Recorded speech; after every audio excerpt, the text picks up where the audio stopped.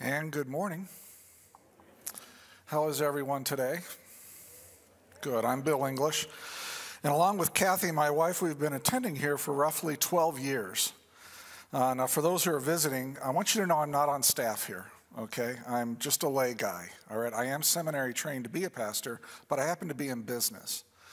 And the business that I'm in is a turnaround business. We take, the firm that I'm with, we take companies that are within hours or days of going bankrupt, and we step in and we run them and we turn them and we make them profitable again, and we save jobs and we save product lines. In a good year, the 20 of us who work in here, if it's a good year, we'll save over 1,000 jobs. But enough about me. Last fall, Pastor Scott and I started to have discussions around stewardship in our church and what could be done to help others experience God's best for them in the area of stewardship and generosity. Then in early January, Scott asked if I would do a series on stewardship, and that series was originally slated to be delivered after It's Complicated. I mean, you've been coming, you know we're in a series called It's Complicated about relationships. And he had assigned me the last 2 Sundays in May and the first 2 in June to do this series. But COVID has affected our staff, right? Pastor Scott and Pastor Robbie both have COVID. Several others have been quarantined due to COVID exposure. And so Steve Olson calls me on Monday and says, "Bill, would you just mind moving up your series and doing the next 4 weeks?" And I said, "Sure." Fortunately, I already had 3 of the sermons done, so I still have to write the last one, but it's all good, right? So what we're doing is we're taking a pit stop from our current series, It's Complicated. I'm going to do a 4-part series on generosity and stewardship called A Generous People. And after that, we'll finish It's Complicated, okay? So bookend stewardship with It's Complicated. It makes sense to me. And if it's complicated to you, I get that. But this will give our staff time to get past COVID, to rest up, and to really get back in the saddle and move forward. By the way, I wanted to say that I spoke with Pastor Scott yesterday for a little bit of time. He's not physically well, but he and Erica are in good spirits. The whole family has COVID right now. But he wanted me to relate to all of you their gratefulness for your prayers, the meals you've brought over, and how you all have supported him and his family. Look, I know he's chomping at the bit to get back here and be with us. So please keep him in your prayers. And Scott, Erica, we love you, and we do miss you, and hope that you and Robbie and everybody else are back soon. Okay, stewardship, a generous people. The purpose in doing this series is to give clear teaching on what the Bible has to say about stewardship and generosity. Okay? I'm not doing this, and they didn't ask me to do this because the church is hurting for money. We're not. There's no hidden agenda here, okay? Instead, we want you to have all that is best from God, and part of having all that is best from God is learning to be generous with Him. We're not going to shame you. We're not going to guilt trip you, okay? But we love you. And we want what's best for you, and that's being generous is part of that. And we're going to see that over these 4 weeks. Frankly, next to the problems that we sometimes have in connecting with other people, the connection to our wealth is the most common area where we most likely miss out on God's best. And I recognize that this series probably will be the most direct and sustained teaching on stewardship and generosity that almost everyone here has heard in a long, long time. I get that.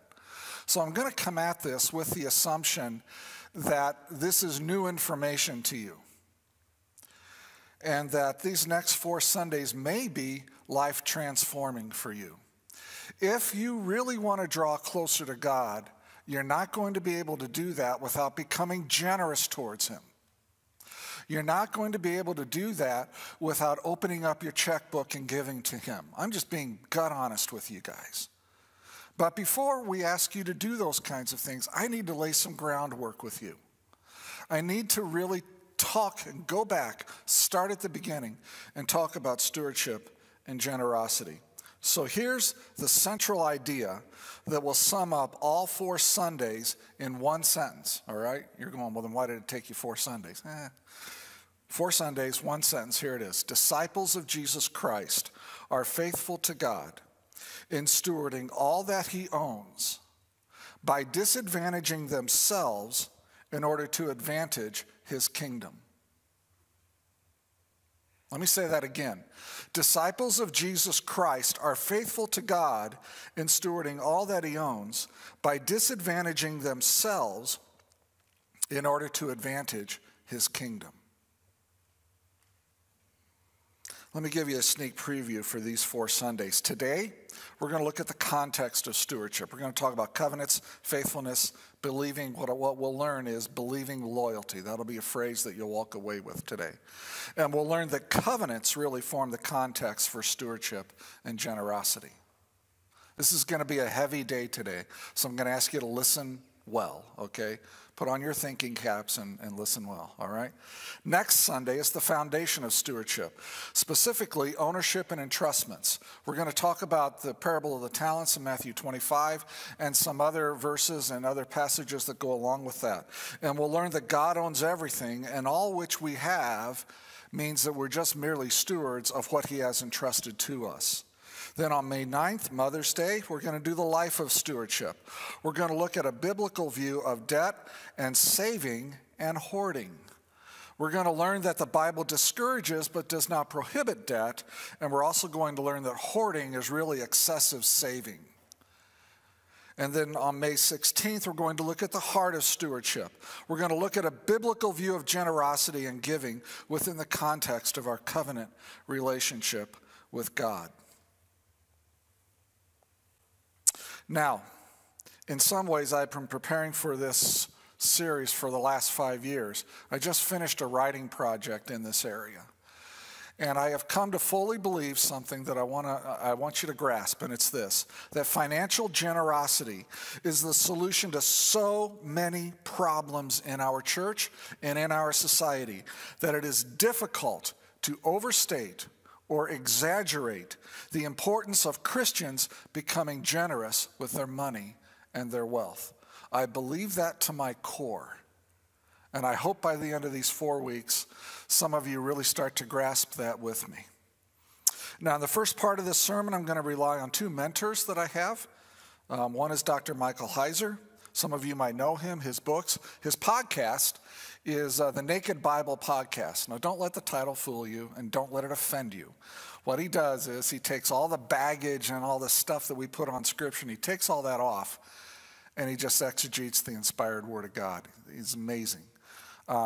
If you're interested, it's episode 350. It was really a core source for my sermon this morning. The other mentor is one of my seminary professors whom I learned about covenants from, Dr. McComiskey.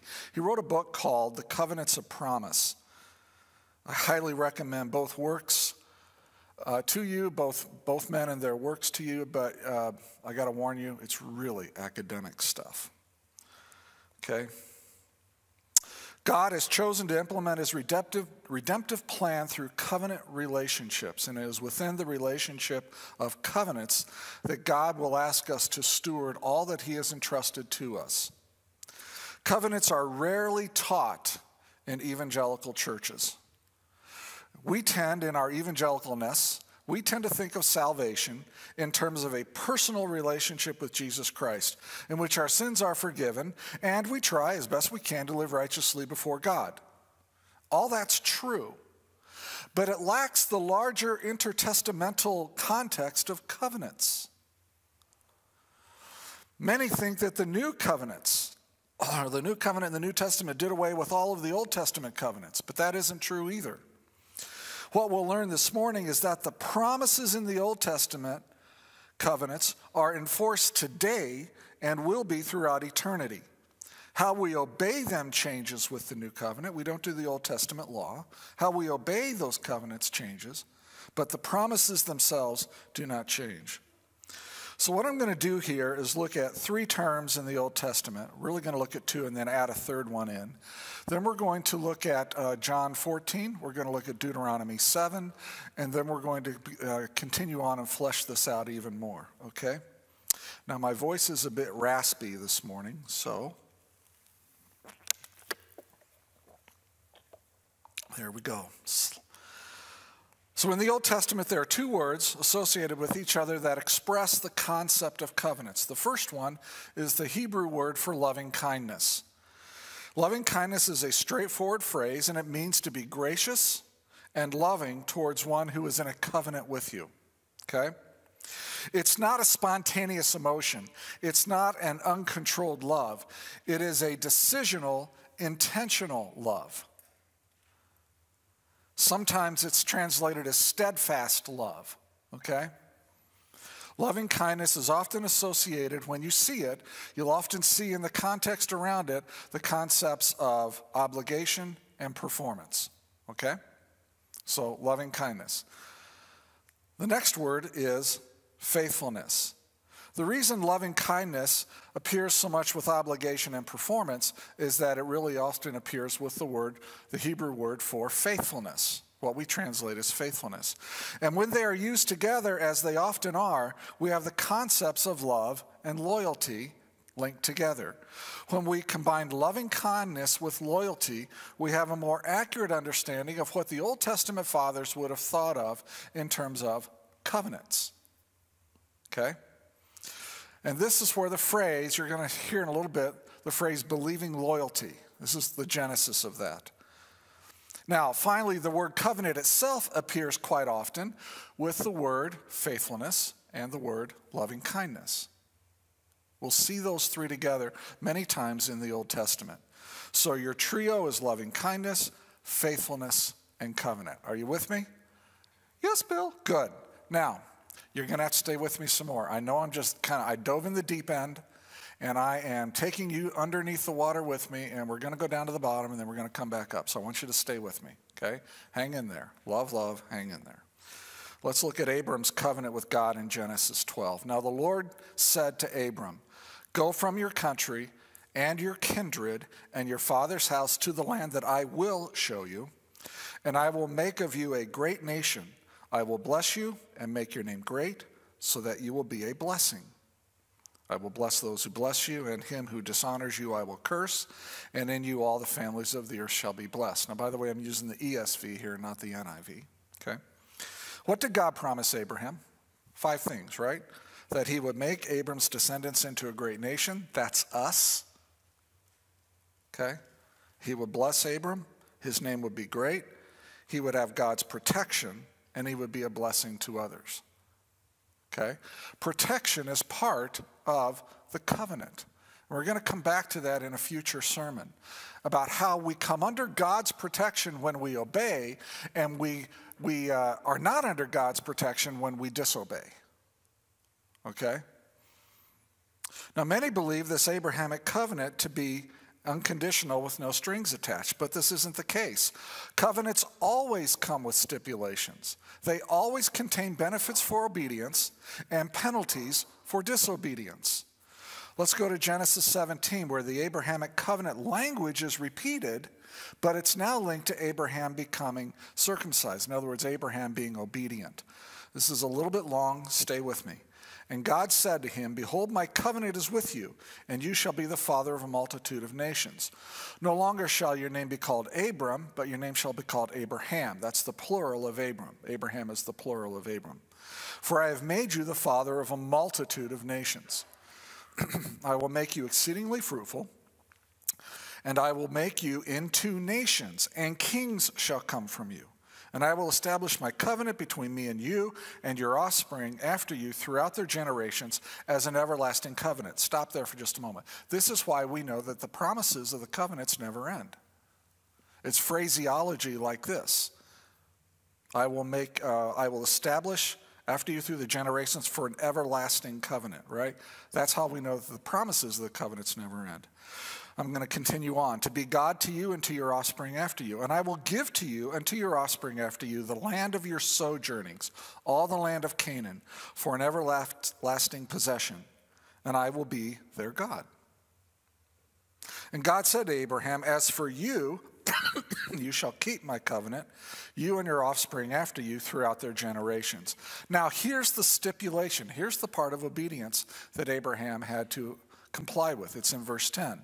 This is my covenant which you shall keep between me and you and your offspring after you. Here it is. Every male among you must be circumcised. Now, Abraham couldn't just, I'm going to go off script here for a moment. Abraham just couldn't say, you know, that's going to hurt. I don't think I'll do that. But God, you promised, so you have to continue to give me all your promises because you promised and you're God and you never change. No, covenants don't work that way. There are benefits for obedience, and then there's penalties for disobedience in a covenant, right? We're going to see that more in Deuteronomy 7. So in order for Abraham to enjoy the benefits of his covenant with God, he had to obey God by becoming circumcised. So at the young age of 99, Abraham obeys, and all the males in his house along with him were circumcised. When Abraham obeys, it is because he believes in the God who promised him. He believes in the terms that God promised in his covenant in Genesis 12 and was repeated in Genesis 17. And he believes that God will deliver. Catch this. Because Abraham believes, he obeys. That's why the phrase believing loyalty is an accurate phrase that describes how the Bible views salvation across both testaments. We believe, and because we believe, we want to obey. We demonstrate our loyalty to God through obedience. Our obedience is our way of expressing our believing loyalty in God. When we believe, our hearts are transformed and we want to obey. In a covenant relationship, we become his people and he becomes our God. Believing loyalty means that we don't switch gods. We don't swap out gods. We don't run to Allah or Moroni or Buddha or some other god. We don't try to syncretize them and make them all work together, okay? We are loyal to believe in the God of the Bible as he presents himself in the Bible. He is our God. We are his people. We are in a covenant with God. Okay? Now, those who spurn God's love, who choose not to enter a covenant, they're not recipients of his loving kindness. They're not recipients of his faithfulness. Okay? You have to choose to enter into a covenant relationship with him. You must believe that God can deliver on his promises and that no one else can. And this is consistent across both testaments. Those who enter into a covenant relationship with God believe that only he is able to save them from their sins. Only he is able to give them life eternal in his presence. Only God is able to do this. We believe this. And we become his people, and he becomes our God. And he literally transforms our hearts from the inside out. We're going to see this in a little bit through Ezekiel. Now hang with me. There's a corporate aspect to covenants, not just an individual aspect, okay? When God says, and I'm paraphrasing here, I will establish my covenant between me and you, and I will be your God, he is speaking both corporately and individually. This is where it is important to understand that when we enter into a covenant relationship with God, we are transferred from one kingdom to another, okay? From one family to another, from one nation to another. Colossians 1:13, Paul writes about Christ, for he has rescued us, he being Christ, he has rescued us from the dominion of darkness and has brought us into the kingdom of the Son he loves. All the adoption language in the New Testament is about this as well. We are adopted into the family. We were in this family, now we're in that family because we were adopted. There's all kinds of language in the New Testament to show that we are going from point A to point B. And point A is the place where you don't want to be, and point B is where you want to be. Okay? Being brought into his kingdom means that we enjoy the benefits of fellowship with each other. And we also enjoy the loving kindness and loyalty of others who themselves have covenanted with God. We commit ourselves to others in our church because they too have covenanted with God.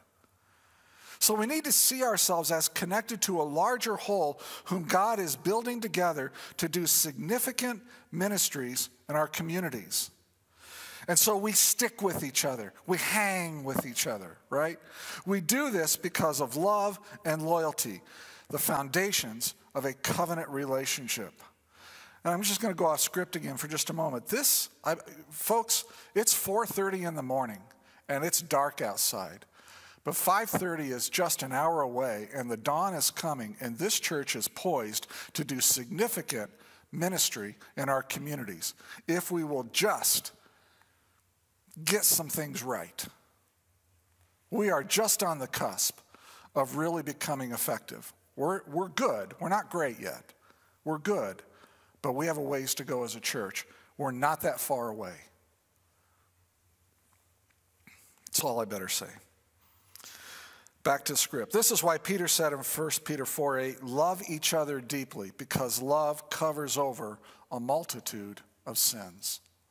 When we love others, we're being loyal to them. And when we give love and loyalty to each other, we're living out a covenant relationship with each other and with God. Now, we see all these elements in Deuteronomy 7, verses 9 through 14. Here we go. Know, therefore, that the Lord your God is God, the faithful God who keeps covenant and steadfast love with those who love him and keep his commandments. Stop right there. Do you see the three words? Do you see them? Do you see faithfulness? Do you see covenant? Do you see loving kindness, also translated as steadfast love? You see all three there, right? They're associated with each other. I'm going to continue on now. He repays to their face those who hate him by destroying them. This means that those who spurn God's love do not enjoy loving kindness and the faithfulness of God. Only those who choose to enter into a covenant relationship with him. He will not be slack with the one who hates him. He will repay him to his face. You shall therefore be careful to do the commandment and the statutes and the rules that I command you today. And because you listen to these rules and keep and do them, here's the blessings, the Lord your God will keep with you the covenant and the steadfast love that he swore to your fathers. He will love you, bless you, and multiply you. Here's the benefits of being in the covenant. He will also bless the fruit of your womb, the fruit of your ground, your grain, your wine, your oil, the increase of your herds, the young of your flock, and the land that he swore to your fathers. You will be blessed above all peoples. This is you're now seeing the benefits of being in a covenant with God. So in this passage, we see all the elements of a covenant. We see both love and loyalty. We see our response of believing loyalty. We see God's loving kindness, and it's translated as steadfast love. We see his faithfulness. We see loving kindness, faithfulness, covenant, all in the same passage. Are you with me? Good. I'll take that rousing response. John 14. It's also in the New Testament. Are you ready? This is Christ speaking with his disciples in his farewell discourse as he is facing crucifixion. Whoever has my commands and keeps them is the one who loves me, Christ says. And the one who loves me will be loved by my Father, and I too will love them and show myself to them. Again, this is the ESV. Anyone who loves me will obey my teaching. My Father will love them, and we will come to them and make our home with them. Anyone who does not love me will not obey my teaching. These words you hear are not my own. They belong to the Father who sent me. Again, what do we see? We see believing loyalty. We see that those who believe are also loyal. They are obedient. And those who believe obey God, and they obey God because they believe. So one of the big takeaways this morning, hang with me here, stay with me. One of the big takeaways this morning is this. When we enter into a personal relationship with Jesus Christ, it's not a relationship in which we enjoy a full suite of fire-saving benefits where obedience is optional. That's not what this is. That's not biblical salvation. Instead, we enter into a personal relationship with God where we enter into a covenant relationship in which we obey because we believe. We enter into the relationship which we pledge ourselves to be faithful to him, knowing that he will be faithful to us. It is a covenant, and belief must precede behavior. It's not optional. You can't earn your salvation. You can't obey and then believe. You must believe and then obey. And by faith, you obey, and that's when obedience follows. Now, let me give you one note of encouragement here, because some of you might be feeling a little beat up right now. And the encouragement is this: that which cannot be gained through performance cannot be lost through lack of performance. Let me say that again. That which cannot be gained through performance cannot be lost through lack of performance. Okay? We don't gain our salvation through our performance because our performance has to follow belief. But we also don't lose our salvation through lack of performance, even though we believe. Okay? The basis of our covenant with God is focused on believing loyalty to God. We don't switch gods, but we keep the right order in mind too. We believe first in faith, then we obey. This is essential. It is consistent in both testaments. Salvation comes through genuine belief. You don't obey to believe, you believe and then you obey. Now, in the Old Testament, believing loyalty was evidenced by keeping the law, the Old Testament law. You believed, so you obeyed the law. But over the years, the decades, and maybe even the millennia, the Old Testament law devolved to a system of duty where outward obedience became all that mattered. It didn't matter what you believed internally. As long as you obeyed the law, you were good. Believing loyalty didn't matter. And what they did was they put the cart before the horse. And then they strongly supported the cart being before the horse. So when Christ came, he ushered in a new covenant which was initially outlined in the books of Isaiah and Jeremiah and Ezekiel. So I'm going to read just a portion of this from Jeremiah 31, verses 31 and 33. Jeremiah says this about the new covenant: the days are coming when I will make a new covenant with the people of Israel and the people of Judah. I will put my law in their minds and write it on their hearts. I will be their God, and they will be my people. Do you hear that covenant phraseology again? I will be their God, they will be my people. But now what the difference is, he's going to write his law into our hearts and onto our minds. Okay? It's no longer an outward system where we have to obey to demonstrate that we believe. Now he's going to come in and he's going to write that right onto our hearts. When God writes his law on our hearts, he is transforming our hearts to love what he loves and to hate what he hates. That which brings God joy will bring us joy. That which brings God sorrow will bring us sorrow. And the love that we need to have for him in order to be faithful to him in our covenant relationship with him, he'll give that to us as well. Now, as part of this new covenant, God places his Spirit within us. Let's read Ezekiel chapter 36, 25 through 28. This is Ezekiel writing. And he's channeling God and writing it down on paper. I will sprinkle clean water on you, and you shall be clean from all your uncleanlinesses. I don't know how to say that word. And from all your idols I will cleanse you. And I will give you a new heart, a new spirit I will put within you. And I will remove the heart of stone and give you a heart of flesh. And I will put my spirit within you and cause you to walk in my statutes and be careful to obey my rules. You shall dwell in the land that I gave your fathers. And here's that phraseology again. You shall be my people and I will be your God. There's the covenant language. Okay? But as part of this new covenant, God puts his Spirit within us. And he will move us, literally cause us to follow his decrees and his laws. Now that's inner transformation. Not outward obedience to a law, but transformation from the inside out. But similar to how we must choose to enter into a covenant with God, we must choose to allow God to transform us. Okay? We can resist the Spirit's work within us. We can resist God writing his laws in our minds and in our hearts. We're not passive. We're not robots. God doesn't reprogram us with a new set of code to cause us to behave a certain way. Okay? No, we believe, then we obey. And when we obey, we cooperate with God to allow him to write his laws into our minds and our hearts so that our minds and our hearts are transformed. Honestly, I think this is how lukewarm Christians come to be. They don't let God finish his work in them. They embrace the parts of Christianity that they like, and they reject the parts that they don't like. You know, it's like, I'll have 3 of those and 2 of them and 16 of these, but all that stuff, no, I don't want that. It's like they're in a candy store and they just want certain candies. The parts that are inconvenient, the parts that ask for sacrifice, the parts that ask us to believe in spite of our experiences, the parts that touch their money and their wealth, we don't like that.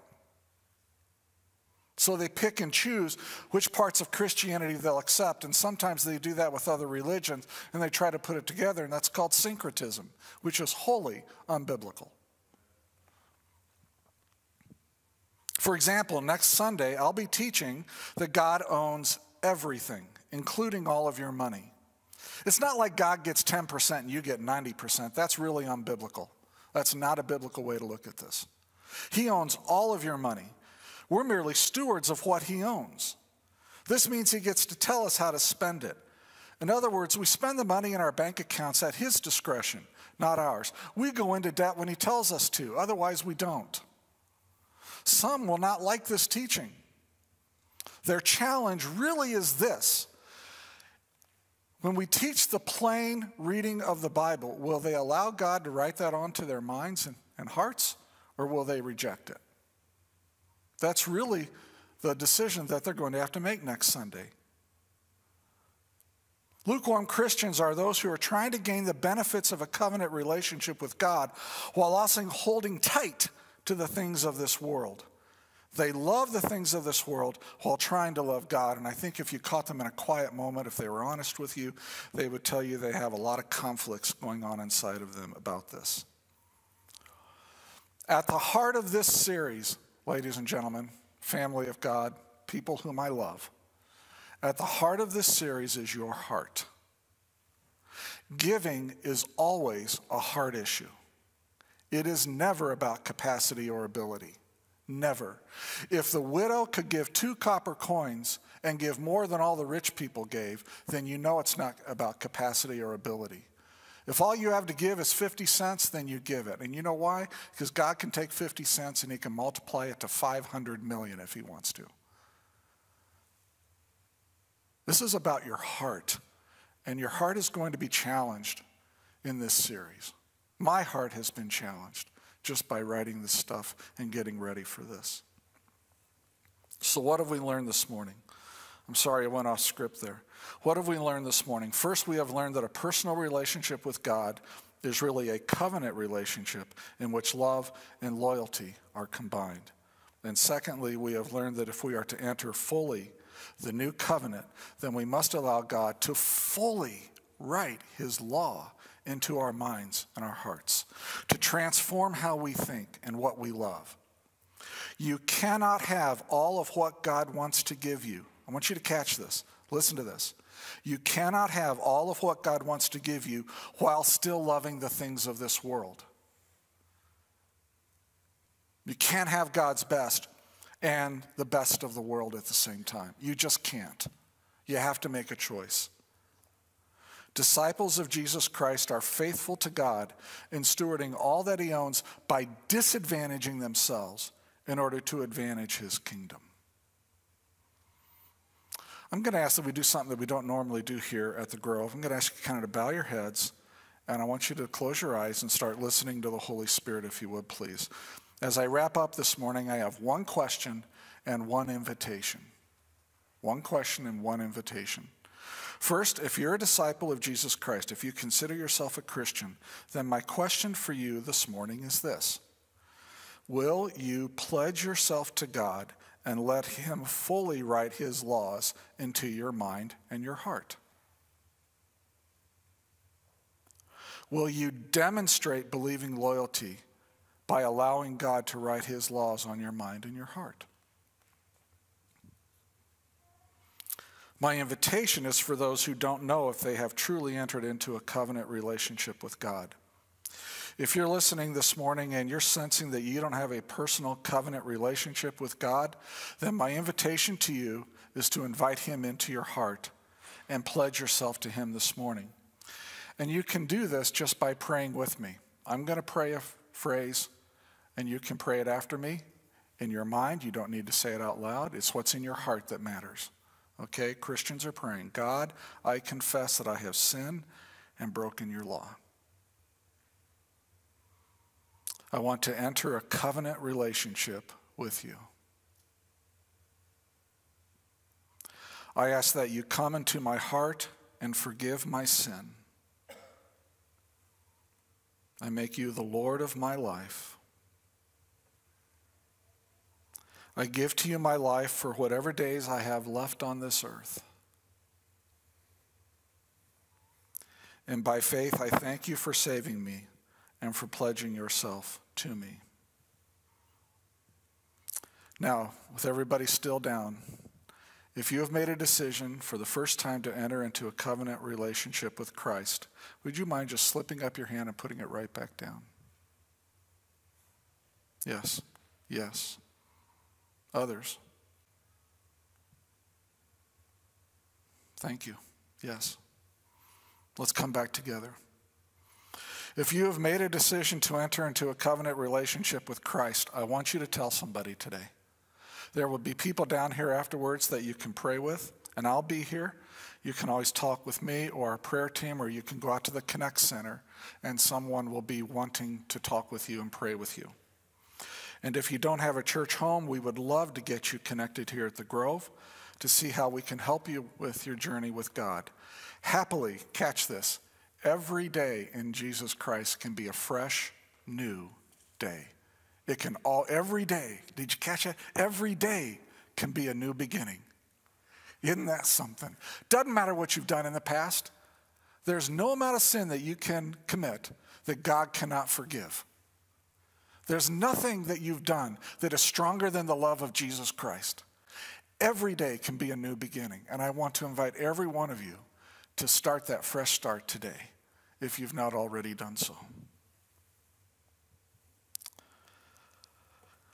Let's pray.